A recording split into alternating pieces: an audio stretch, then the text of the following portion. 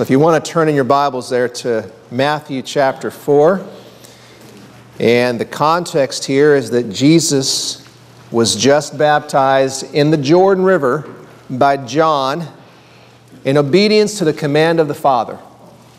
And the Spirit of God descended upon him like a dove. And perhaps you're wondering, as we go into Matthew chapter 4, if you're familiar with what we're getting ready to read, you're thinking, is he going to preach the same message that he preached just a few months ago when he preached about the temptations of Jesus? And we had 3 sermons on it, right? 3 successive Sundays about the temptation of Christ. What are we going to do now? Well, we are going to, with God's help, try to cover all 11 of these verses, the entirety of this section tonight. And I want to look at it through a bit of a different lens than we did back in June when we preached this from a sister passage in Luke's Gospel. So if you want to read along with me, Matthew chapter 4, starting in verse 1. Then was Jesus led up of the Spirit into the wilderness to be tempted of the devil. And when he had fasted 40 days and 40 nights, he was afterward and hungered. And when the tempter came to him, he said, If thou be the Son of God, command that these stones be made bread. But he answered and said, It is written, Man shall not live by bread alone, but by every word that proceedeth out of the mouth of God. Then the devil taketh him up into the holy city, and setteth him on a pinnacle of the temple, and saith unto him, If thou be the Son of God, cast thyself down, for it is written, He shall give his angels charge concerning thee, and in their hands they shall bear thee up, lest at any time thou dash thy foot against a stone. Jesus said unto him, It is written again, Thou shalt not tempt the Lord thy God. Again, the devil taketh him up into an exceeding high mountain, and showeth him all the kingdoms of the world and the glory of them, and saith unto him, All these things will I give thee, if thou wilt fall down and worship me. Then saith Jesus unto him, Get thee hence, Satan, for it is written, Thou shalt worship the Lord thy God, and him only shalt thou serve. Then the devil leaveth him, and behold, angels came and ministered unto him. Back in June, when we went through Jesus' temptations, and that series was called Tested in the Wilderness, recall that when we looked at these, we dove down and we saw that Jesus was thoroughly tested to the breaking point with these temptations. He did not break, but he was tested to that extremity to reveal his perfect righteousness. I mean, to just put on display, tested as you will in every way, and what was revealed was his perfect, impeccable righteousness. And this was found not only in the extremity of the specific temptations, but in all the categories of temptation we see here, because Jesus was tested in 3 ways. And I believe there's a tie back to the Garden of Eden, where Eve was tempted to eat the fruit, and she saw that it was pleasant to the eyes. It looked like it was going to taste good, and it was fruit to be desired to make one wise. So 3 categories, if you will, of temptation: the lust of the flesh, the lust of the eye, and the pride of life, as it's described elsewhere in Scripture. And again, by way of review, in this first temptation, when Jesus was tempted to turn the stones into bread, this was the lust of the flesh. He was hungry. He had been driven into the wilderness by the Spirit of God, which had just come down upon him, led by God's Spirit to go into the wilderness, led by God's Spirit to fast, and was staying there because that's what God wanted. Satan came in, tempting Jesus to go beyond God's provision and plan to satisfy his desires. And this was the most basic of desires: to eat, to have enough food. He was starving to death. But he would not go beyond God's provision. He would not go beyond God's plan. Number 2 was when Satan took him up, in Matthew's gospel here, to the top of the temple, telling him to cast himself off and thus demonstrate that he was God's son because the angels would take care of him. This was, I believe, the category of the pride of life.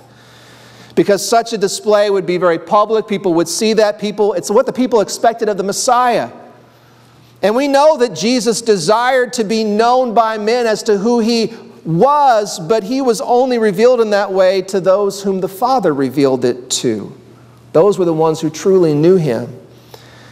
And so the temptation here was for Jesus, the tested to become the tester, for the servant to become the sovereign. He would not force God's hand like that. He would stay in submission to his Father. But he was tested at this point where he desired men to know who he was.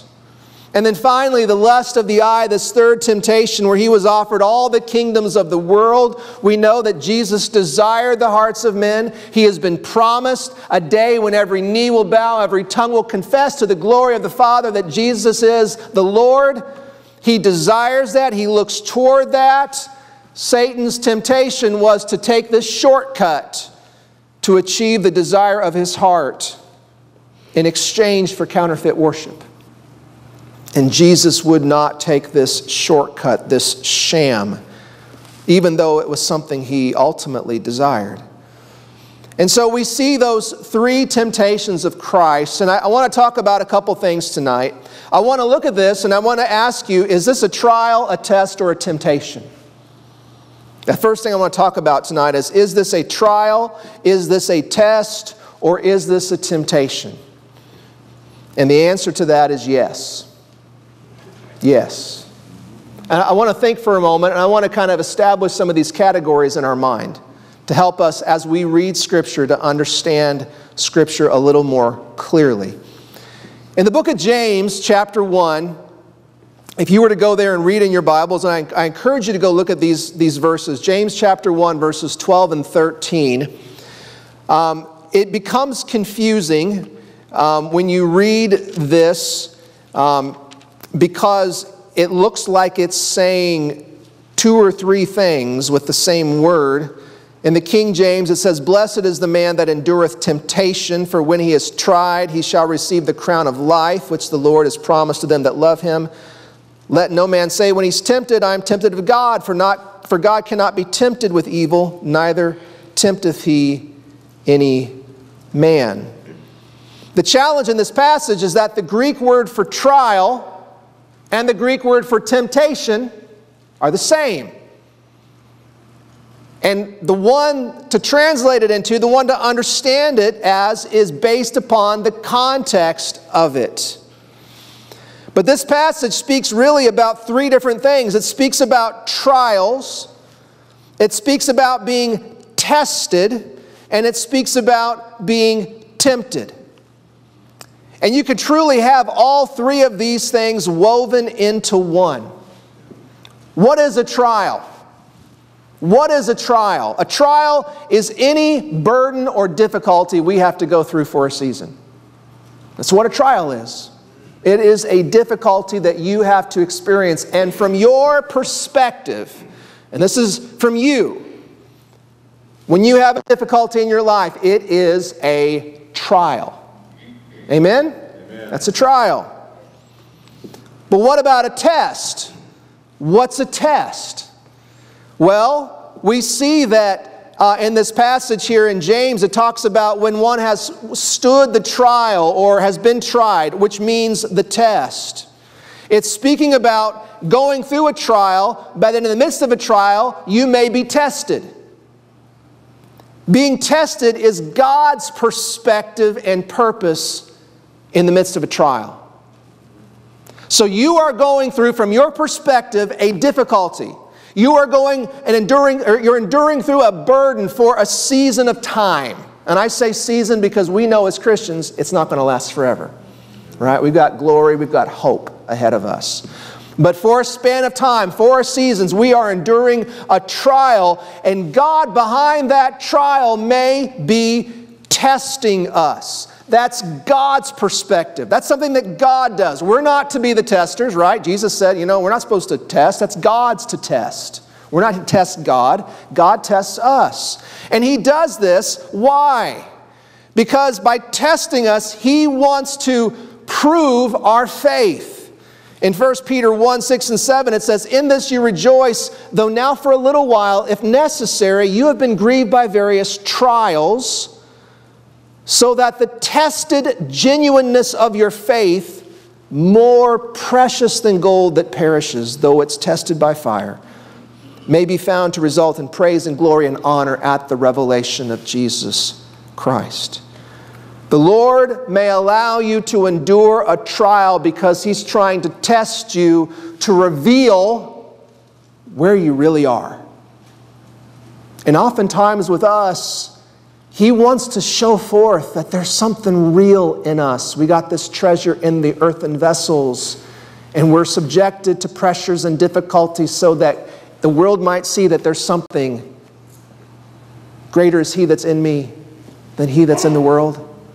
And so it's to show forth what He's doing inside you. And so that's God's perspective and God's purpose. Remember Joseph, as he spoke about the great trial of his brothers selling him into slavery. He says, "You meant this for evil, but God meant it for good." Right? Well, what about temptation? What about temptation? Temptation is when Satan will jump into a trial or test. He can do it in other ways too, but jumps into a trial or test with the purpose of tempting you to do evil, to harm you, to hurt you, because he hates you. Okay? And so Satan can jump in the midst of this trial where God is testing you, and he will come in and try to jump into that and pull you to evil. That's his perspective, and that's his purpose. An example that crossed my mind is the first Pauline missionary journey when Paul and Barnabas took off, and they had with them some others as well, one of whom was John Mark. And all of those brethren on that missionary journey, when they started off, they faced together the same trials. They faced the same trials as they went off on the ship and started preaching in those places.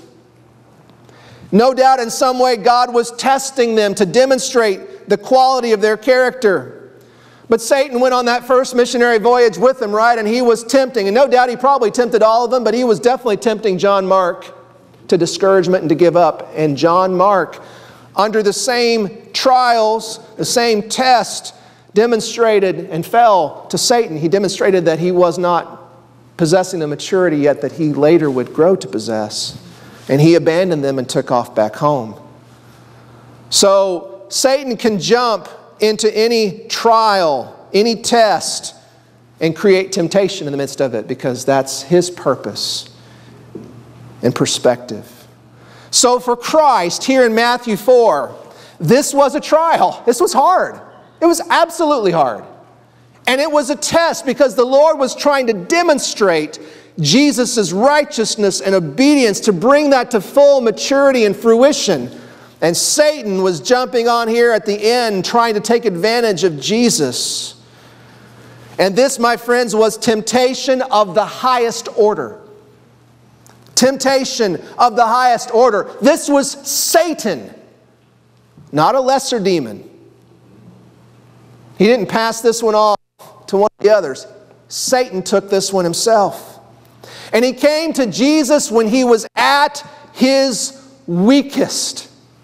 When he was at his weakest. My friends, one of the best things that we can do for one another is to recognize when we are weak, when we are weakened by things, when others are going through difficulty, and pray a hedge of protection about them from the enemy, because Satan will try to exploit us in our weakness.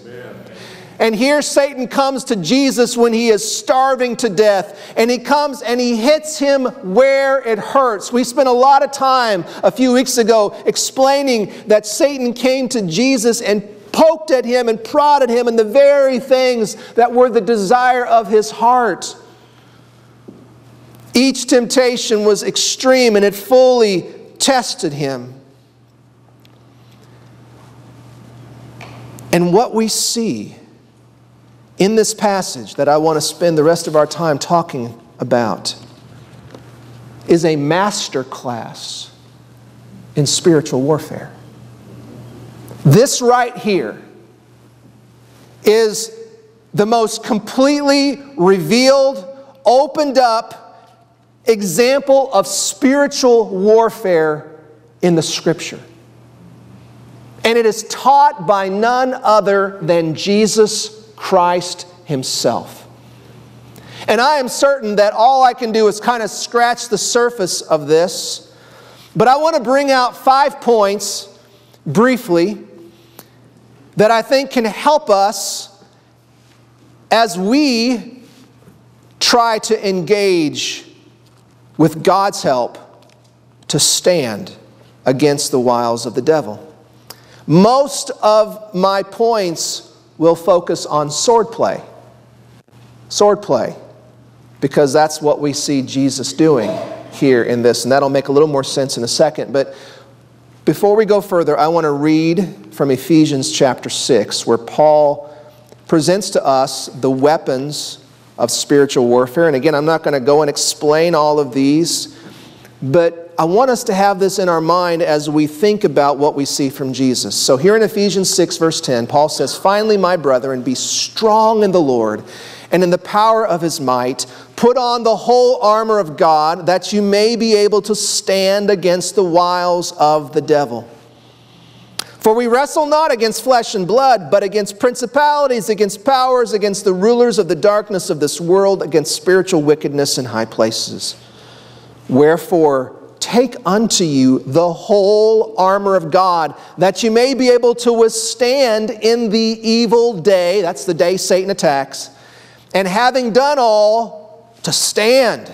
Stand therefore, having your loins girt about with truth, and having on the breastplate of righteousness, and your feet shod with the preparation of the gospel of peace. Above all, taking the shield of faith, wherewith ye shall be able to quench all the fiery darts of the wicked, and take the helmet of salvation and the sword of the Spirit, which is the word of God." And you can see why I say most of what I'm going to talk about is sword play, because the sword of the Spirit, the only offensive portion of the weaponry I've read about, I think prayer is also counted in that in verse 18, but to this point, the sword of the Spirit is the offensive weapon, and that is the Word of God. And we see that on display here in Jesus. But the first point I want to make that is so clear from that passage in Ephesians 6, the first point of spiritual warfare is that we have to be willing to stand. Amen. If we went back through those first few verses in Ephesians 6, we would see the words, "Be strong, put on the whole armor, stand, wrestle, take the armor, withstand, stand." These are words of intention and effort. And I've said it multiple times recently, we have to expect a fight. Amen. We have to expect a fight. We can't go into this with this foolish, prideful self-confidence, thinking we've got this isn't going to be that hard, I have good intentions, I've got good people around me, I know the Word of God. My friends, this is going to be hard. He's going to come at us when we're weak. He's going to come at us when we're tired. He's going to come at us when we're angry. He's going to come at us when we don't feel good. He's going to come at us when we're surprised by something. He's going to come at us when we're under the burden of a trial. He's going to come. And it's going to be hard. I went to Walmart last night with Mary. It was kind of late. Not super late, but I've been working all day trying to finish up Anna's bathroom, painting, lights, plumbing, all this stuff. I was tired. And I went to Walmart, and I just pushing the cart and doing all the stuff, and just I'm kind of in the zone, and let's get the yogurt and get the different stuff. And then it came, I was like, well, I wanted to get some of my soda, It's one of those 24 packs. And it's like, I go over and I pick it up and it's like, this is heavy. And I'm thinking, put it in the cart. I'm just like, what is the easiest way to get this in the cart? And it's like, just pick it up and put it in there. Quit being a wimp.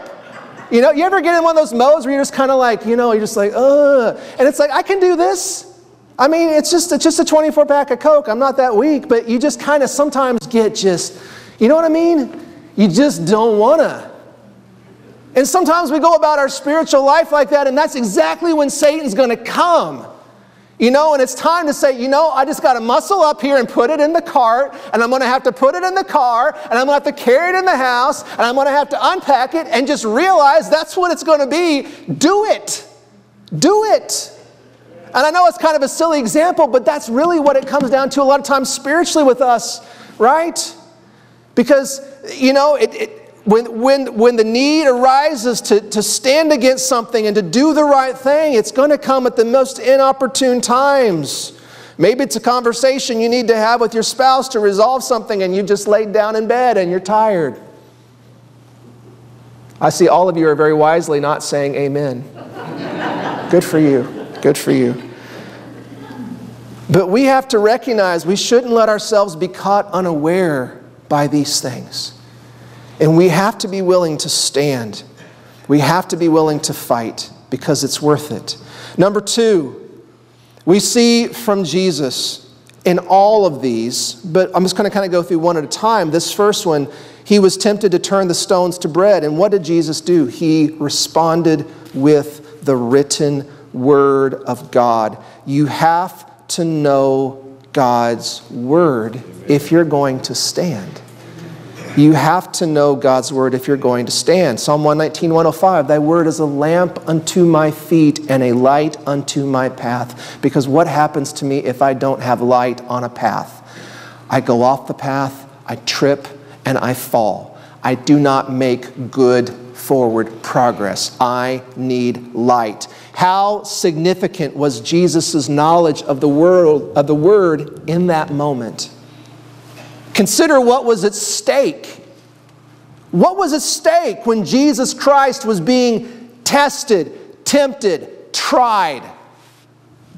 All of our eternal destinies was at stake, right? That's what was at stake. I thank the Lord that He knew the Word. What's at stake in your life? What's at stake in your life when you're being tested, tempted, tried? Psalm 119, verse 11, thy word have I hid in my heart that I might not sin against thee. I think that's a scriptural argument for not just knowing where to find it, but internalizing it. Whether you can memorize it word for word and book, chapter, verse, or you spend enough time in it that you have a really clear sense of it. Having a firearm is no use when your house is burglarized unless it is at hand. Doesn't do you any good if it's in the other room.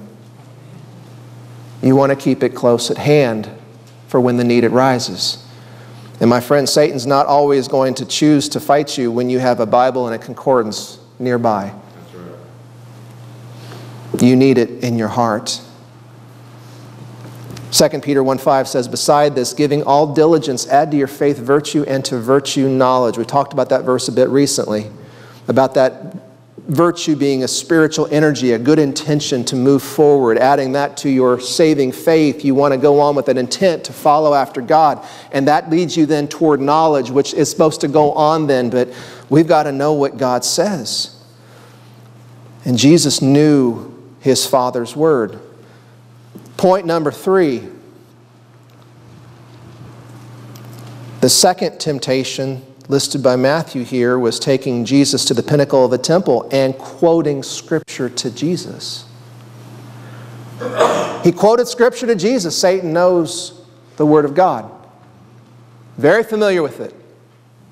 Has it memorized better than we do. And Jesus, in this moment, had to recognize that Satan was misapplying Scripture, trying to trick him. You see, it's not enough to know the Word. You need to develop and deepen an understanding of the Word. That's point 3. You need to seek to understand it. Because, my friends, anybody can quote Bible verses. Anybody can quote Bible verses. We have Bible verses quoted to us by unbelievers to try to tell us that what we're doing is wrong. Or isn't Jesus about this? There's been quite a bit of testimony about that, hasn't there? You know? Well, isn't Jesus love? God is love. They'll quote Bible verses at you. What about judge not? What's it mean? Because what happens when someone quotes a Bible verse to us, a Christian? Do we just go, oh, I didn't know that was in there? I mean, you know it's there. What does it mean? You see, Jesus recognized this. Hebrews 5:13 through 14 says, for everyone that uses milk is unskillful in the word of righteousness, for he's a babe. But strong meat belongs to them that are of full age, even those who by reason of use have their senses exercised to discern both good and evil, to recognize the difference. Unskillful means inexperienced. Inexperienced. I remember when I was going through school, I worked in the summers, had some different experiences, but one was to work on the shop floor, running a grinder at the aircraft engine plant that I eventually would work in as an engineer, but I was there running the grinder. And I heard time after time the folks down there on the floor complaining about the stupid engineers who would design all these things and had all this theoretical knowledge, but when it came down to it, it couldn't be made the way they said it should be made because they didn't really understand how it worked. They didn't understand what was involved in making it and putting it together. And so when I finally became an engineer, one of the things that I tried to do is to develop a relationship with the people on the floor and talk through the thoughts and the designs to understand, because they knew they were the ones making the parts. They were the ones helping putting it together. Will this really work? You may have a great idea, but if you can't make it, if you can't produce it efficiently, it won't matter. You see, there had to be another level beyond just the theoretical understanding to an application point, to really understanding. This morning's message about the Lord's Supper was intended in part to prevent deadly misunderstandings. Right? People not coming to take the Lord's Supper because they think, I'm not worthy. That's not good. That's not spiritually healthy. People thinking, oh, I've messed up how I've taken the Lord's Supper and therefore I've lost my salvation. That's not what the passage says. And we need to understand it's worth diving into these things because our spiritual health and welfare is at stake. I thank the Lord that Jesus didn't just know the Word, He understood the Word and recognized good from evil. Point number 4, we've got to embrace the Word. This is a really important point. In this third temptation, Jesus has offered the kingdoms of the world, and His response is, get thee hence, Satan, for it is written, thou shalt worship the Lord thy God, and Him only shalt thou serve. I want you to notice Jesus' singleness of devotion to the Father in this temptation, and in all of these prior to this. He didn't just know what to say. He didn't just know what was right. He didn't just understand what was right versus what was wrong. Jesus believed it. It was in His heart to follow the Father, to trust Him, to do what He wanted because He had this true desire and devotion to the Lord. If you think about it, let's go back for just a moment, back to Ephesians 6, where Paul lists the weapons of our warfare. And we talked about the sword of the Spirit, which is the Word of God. But let's go back up to the beginning. What's the belt in verse 14? The belt, what's girding your loins? That's talking about a belt. It's truth. The breastplate of righteousness is truth applied and lived. Feet shod with the preparation of the gospel of peace is the message of the gospel, the word of God. The shield of faith. Faith in what? Faith in what God has said, God's word. What about the helmet of salvation? Paul describes it to the Thessalonians as the helmet of the hope of salvation. I believe that's the belief and trusting in the promises of God. That there's a purpose to the trial, there's a purpose to the pain, and one day it will pass. We have hope because we believe the promises. You see, truth, God's word, is not just woven into it's not just the offensive weapon, it's woven into the very things that protect us from the blows of Satan. Because this truth is not just something we hold apart from ourselves as a knowledge, it's got to be in our heart. It's got to be in our heart. Bible verses are not magical charms or spells that ward off Satan. It must be in your heart. You can't cross-stitch enough Bible verses and hang them up in your house to keep the devil out. That's not how it works. But when it's really in our heart, my friends, that is the power of the Word. Convictions are beliefs that have been forged and tested in the fire of affliction. That's what a conviction is. Jesus Christ had convictions about His Father, who He was, what He meant to Him, what He needed to do, and that He would not just know what the Father said and understand it, but that He would obey it. That He would obey it because He trusted His Father. He loved His Father. What is all knowledge without love? It's nothing, right? Paul said it. You can know everything. You could understand all the mysteries, but if you don't have love, it's nothing. And so there must be at the core to this a love for and embrace of the Word because of the one who spoke the Word. Finally, we've talked about standing, we've talked about knowing the Word, understanding the Word, and embracing the Word. This last verse here, verse 11, actually back to verse 10, Jesus said, "Get thee hence, Satan. This is over. Get out of here. For," then he quoted that scripture, "Then the devil leaveth him, and behold, angels came and ministered unto him." One of the final lessons we see here from Jesus about spiritual warfare is keep hope alive. Keep hope alive.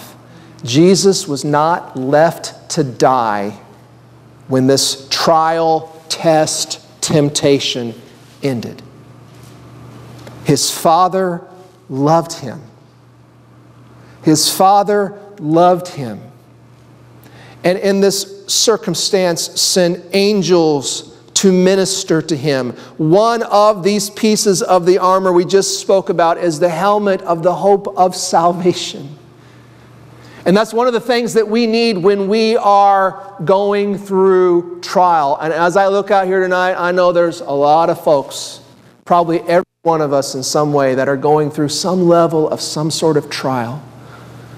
And one thing that we need to endure this in a way that pleases God is to wear that helmet of the hope of salvation. This is believing the promises that God has a purpose for this. We don't have to know why. All of those answers dissolve when we think about who He is and what He's done, what He's told us about Himself. All of those questions can dissolve into the person of Christ, that He's a good God, He's a loving God, He's a God that's in control of everything. He's a God who knows what He's doing, and He's never going to die. He's never going to end. He's going to keep every one of His promises. And if you're a child, He loves you, He loves you, He loves you, and He means it for your good. Amen. Amen. That, believing that and trusting that, is adorning yourself with the helmet of the hope of salvation. Paul wrote in 1 Corinthians 10:13, and we've been looking at this verse a bit lately in different contexts, "There hath no temptation taken you, but such as is common to man." And an important thing to get from that is you face trials, so does everybody else. Right. Don't let Satan trick you into thinking your trials is worse than anybody else has ever faced. My friend, he's trying to isolate you. Don't let yourself get isolated. Everybody's got pain. Everybody's got things that hurt, right? There's no point in comparing it. Hurt is hurt. Loss is loss, and we have it in different degrees and different flavors.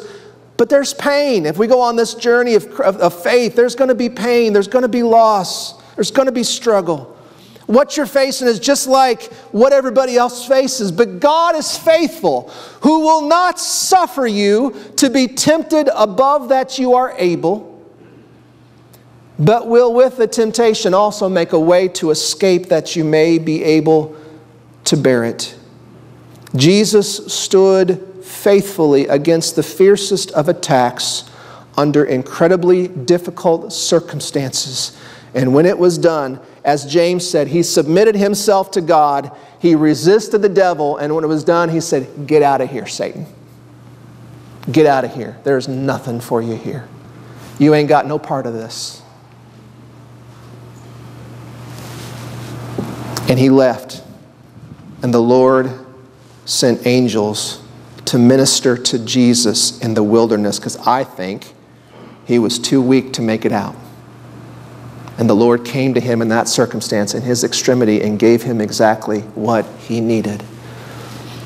There's more that no doubt we could draw out of this, but there, I think, are 5 really important points about spiritual warfare that we learn from the Master himself when he faced the adversary and stood. He stood. He wrestled. He withstood. He was adorned with the full armor of God. He withstood until the end, and he triumphed over the devil. And may his stand move us and inspire us to equip ourselves so that we may, in that evil day, stand as well. Let's have a song tonight, brother. Appreciate you all being here. Stand and sing.